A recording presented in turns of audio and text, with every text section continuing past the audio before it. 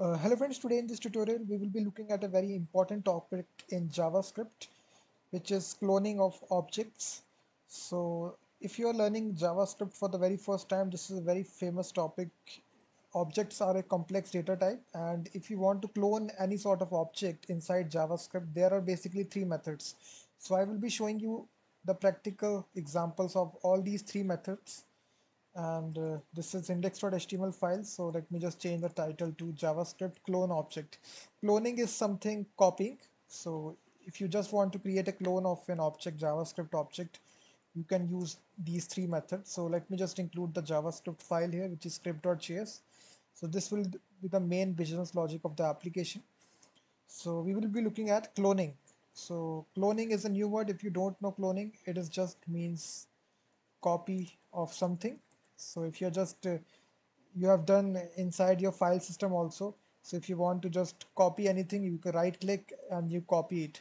So this is all cloning. Cloning is just a word of means copy something. So we will be copying here objects here, JavaScript objects. So if you don't know about the object is a complex data type. It can contain integer, string, any value. Let me create a person object here. So in order to create an object in JavaScript, you need to write uh, these brackets here, curly brackets, and inside this you can provide any sort of property. Let's suppose name. Let's suppose John Williamson Latham. So this is the name of the person. You can also provide the numeric value as well. Let's suppose age 34. Then you can provide also subject. Let's suppose computer science. So these are some of the properties of the object here. You can also provide country as well. Let's suppose New Zealand. So you can see there are four properties which are available in this object. Now to clone this object, you will say that if you want to clone any sort of variable, let's suppose you declare a variable here. Let's suppose name. You initialize it to something. And if you want to create another variable, which is name2, you will say that just equal to that one, which is simple equal to sign. That's it. If you do like this, what you will find out that if you console log name and console log name2, so what you will find that if I open this with live server, you will see if I inspect element, if I go to console, you will see successfully the value is same here. You can see name is also there, name2 value also same here.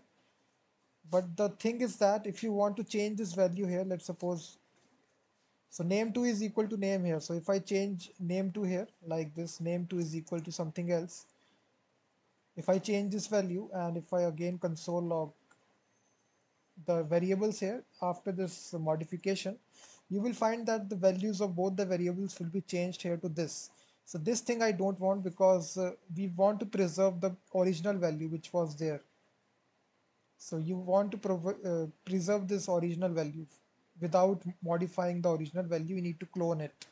So for cloning it, similarly, if you want to do the same object, if you want to apply the same principle here, if I declare copy object, if I just equal to this person here, and if you console log both objects here, console log, if you console log person, and if you also console log this copy object, what you will find that it will have the same value which will contain these two objects here, you will see. But the thing is that if I modify any value here, let's suppose copy object, if I manipulate the name property, let's suppose if I changed it, so it will reflect in both the objects here. You can see name is changed in the original object as well. So this is not cloning.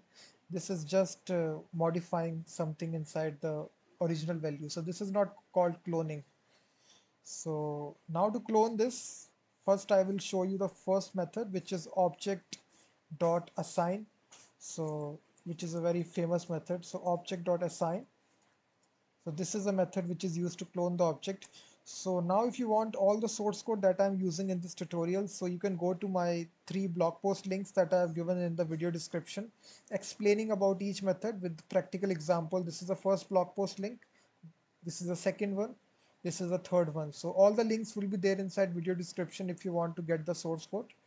So you will see, first of all, what you need to do is that object.assign. So this is a method, this is a built-in method. So here you need to provide two arguments. First will be the empty object here, like this set of curly brackets, put a comma, and then which object you want to clone. So we need to clone this object, which is person. So we will provide as an argument here. So now if I console log copy object here, you will see now it is a clone here. So if I refresh the browser, you will see in the console this is the same object that we cloned here, copy it. So if I manipulate something here, the name property, if I change this to something else, and now if I again console log it, and also if I console log the original object which was person, you will see that the original object is not changed. The name is still John Williamson Latham here, but the modified object name is changed here. So this is actually called cloning because we are preserving the value of the original object without we are cloning it. You can see this is a cloned object. So this is the first method. This is very simple. Object.assign. It takes two arguments. First is empty curly brackets and then actual object which you need to clone here. So this is a simple. Now I will show you the second way by which you can clone JavaScript object, which is used by spread operator. So this spread operator, you will know it can also work on arrays as well. So if you want to create copy object here, so inside curly brackets you will write dot dot dot.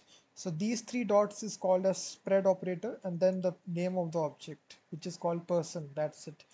So if I console log it, copy object, you will see it will create a clone of it. So you will see now this is a clone of this object here.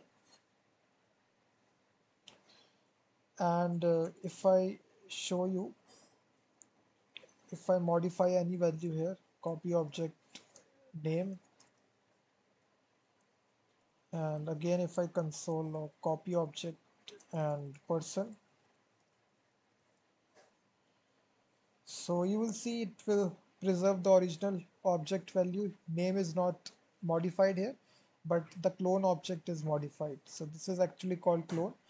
So you can also have subset properties as well. You can also contain an object itself object like this, computer science 56, science 55.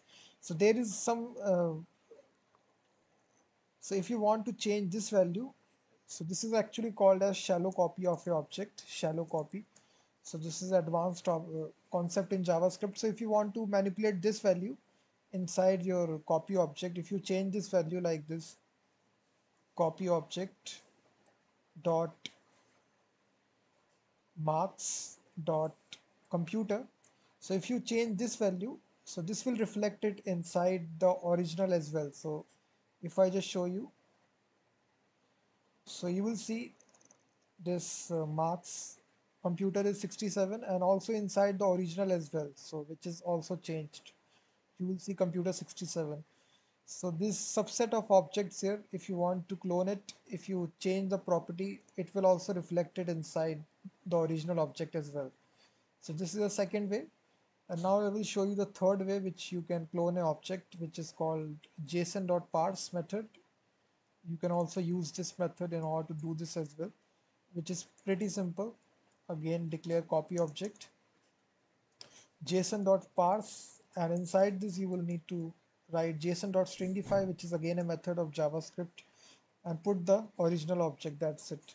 So now this will create the clone, console log copy object. So it has successfully created a clone of the object. So these are the three basically methods, guys. First was object.assign. Second was spread operator, and third is json.parse. So we have discussed all three methods inside this video with examples. So if you want to get all the source code, you can go to the video description link and download all the source code.